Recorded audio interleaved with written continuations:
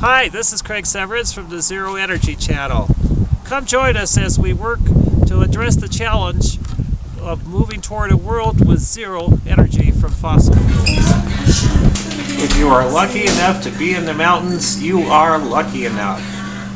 We are here in Fairplay, Colorado, at the best place to be in Fairplay, Colorado, the Java Moose Deli Cafe, and we are going to buy today our land in the mountains near here, and we'll be going over to the title company very soon.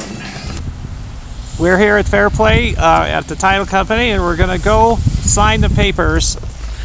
Here's the view around Fairplay, Colorado, a small town high in the mountains. We're here in the office of the title company, and we just bought the 5-acre land on a mountainside at about 10,000 feet.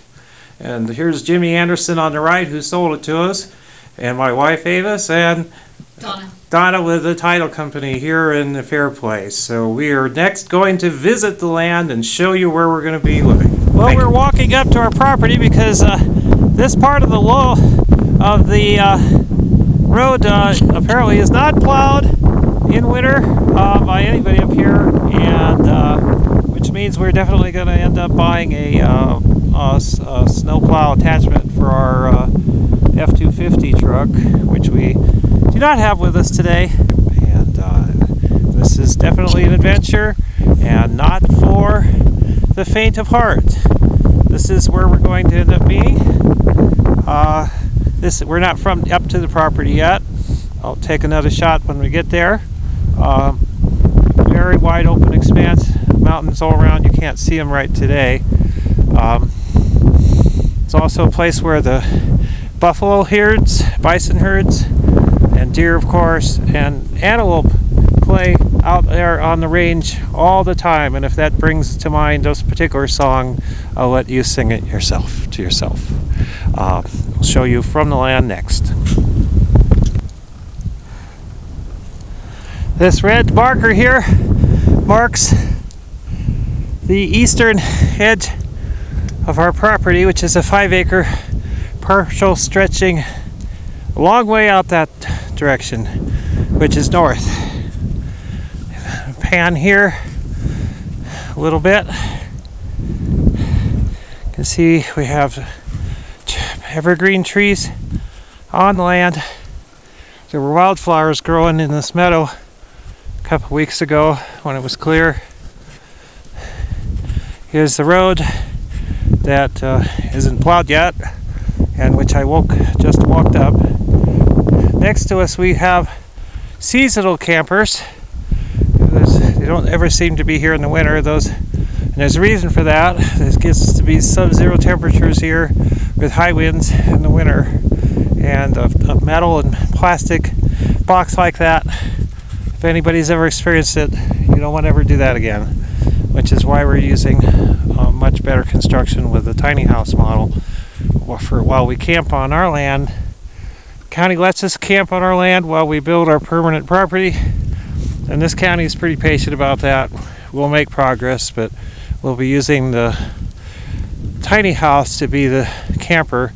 Much better quality living for no more than we would pay, probably less than we'd pay for a pretty high priced plastic and metal RV box.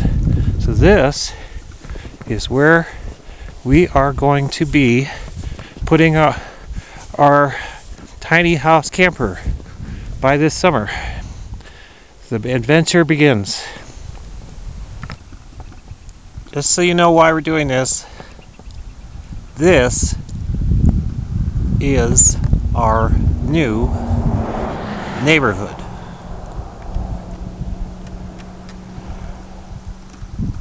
They say in this territory, now this is Colorado. Our new neighborhood, or a tiny house, is going to be located.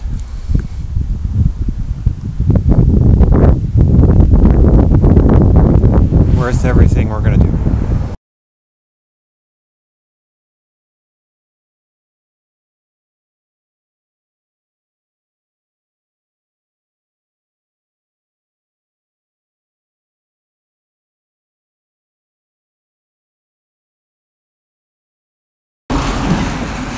Here's our Prius after just visiting the property we just bought. We didn't even try to go up the quarter mile that hadn't been plowed yet.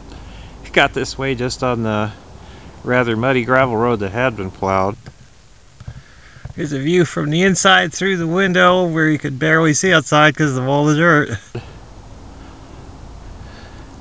I understand how the trucks that come out of the mountains always look like this. Guess we'll be going to this solar car wash a lot.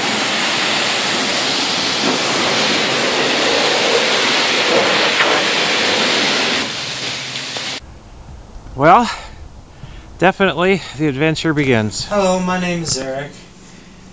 If you like this video, give us a thumbs up down below. Also, if you want to subscribe, that's good too. Join us on the Zero Energy channel.